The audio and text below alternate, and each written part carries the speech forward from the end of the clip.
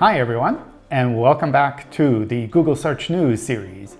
I hope life is treating you reasonably well wherever you are.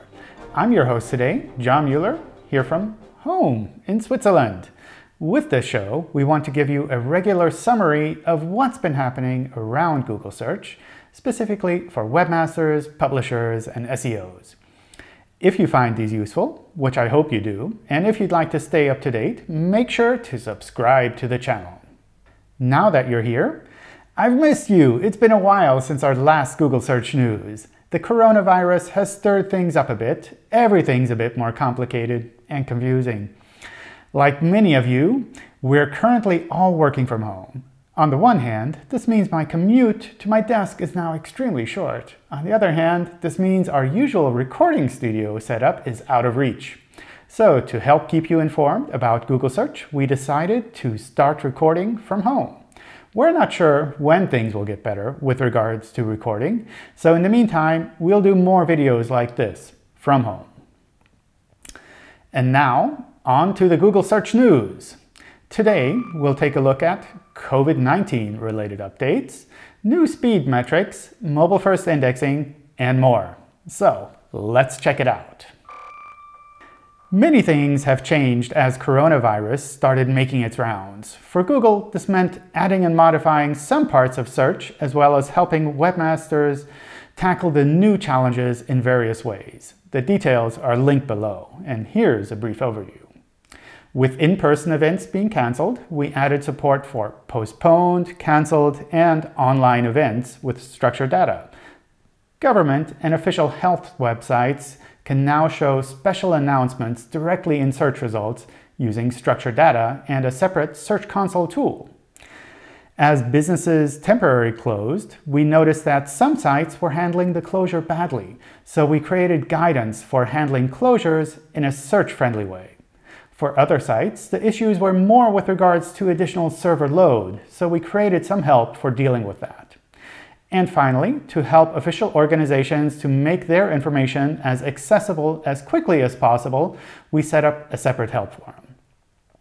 We know there will continue to be challenges that arise as the world turns, so I'm sure there will be more to come in this regard. As a side note, the changes in events also affect our events as well. For the meantime, we've put our Webmaster Conference series on hold and have started sharing some highlights from individual sessions on YouTube in the Webmaster Conference Lightning Talks playlist. Time spent being at home feels like it's passing both extremely quickly and extremely slowly. What is time? What day is it? Well, I don't know either. However, when it comes to the speed of web pages, Chrome recently launched a new set of metrics that we call the Core Web Vitals.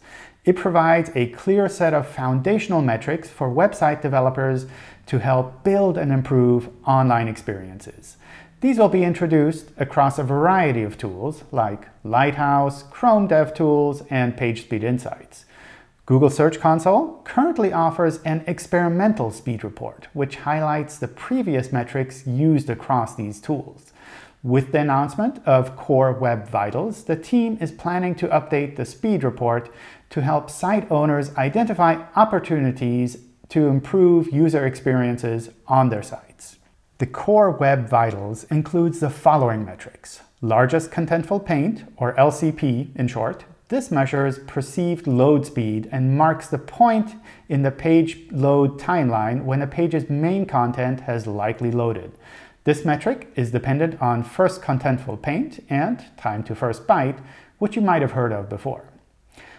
First input delay, or FID. This measures responsiveness and quantifies the experience users feel when trying to first interact with the page. Cumulative layout shift, or CLS, which measures the visual stability and quantifies the amount of unexpected layout shift of visible page content. Because the web continues to evolve, we expect to update these on an annual basis and to give you the tools you need to help make your websites fantastic. We'll keep you informed as time goes by. We mentioned mobile-first indexing in our last episode as well. Mobile-first indexing is a process of Google indexing the web using a crawler that acts like a mobile device, like a smartphone. This matches what users commonly see when they browse.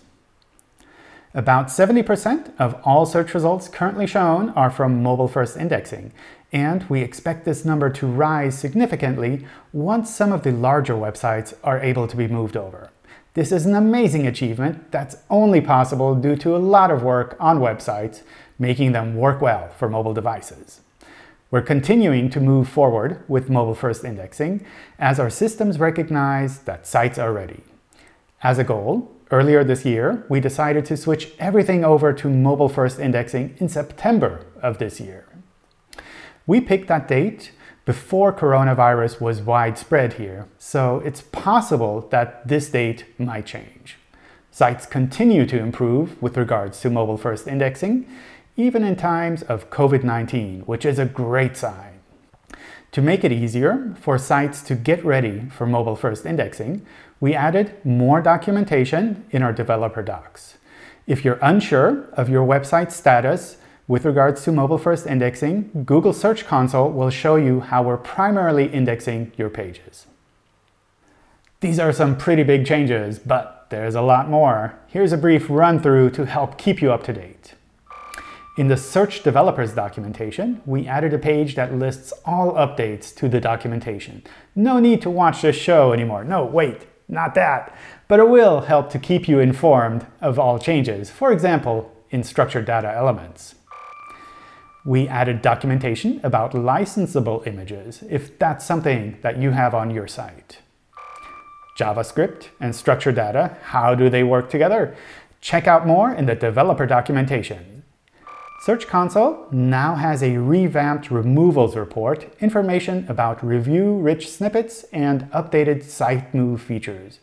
And some cool new user interface changes, such as better exports.